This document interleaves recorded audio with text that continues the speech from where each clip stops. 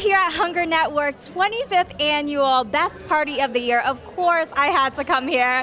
Angela, what is this night all about? Well, we are so excited. It's the 25th anniversary of our longest running fundraising gala, which is the best party of the year. I didn't name it. I just have to make sure we live up to the expectation of it being the best party of the year. Chris here is with Orlando Baking, which is one of the big supporters for Hunger Network. You've been to this party every single year. How is it? Oh my God, this is one of my favorite events of the year by far. Not only is it supporting a great cause, everybody just has a great time. I hear that there is some great entertainment, great local food, the best of Cleveland. Rick and the Cutting Edge is our live band, and the dance floor is going to be packed. We have 16 restaurants here. We also have an insane silent auction.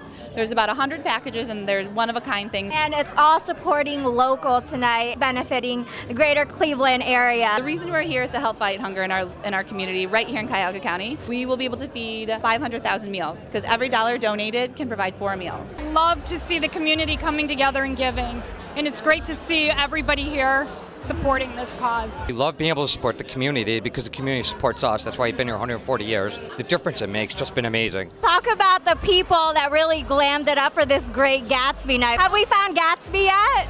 No, we're still looking. Still looking. If he's Leonardo DiCaprio, we'll take him.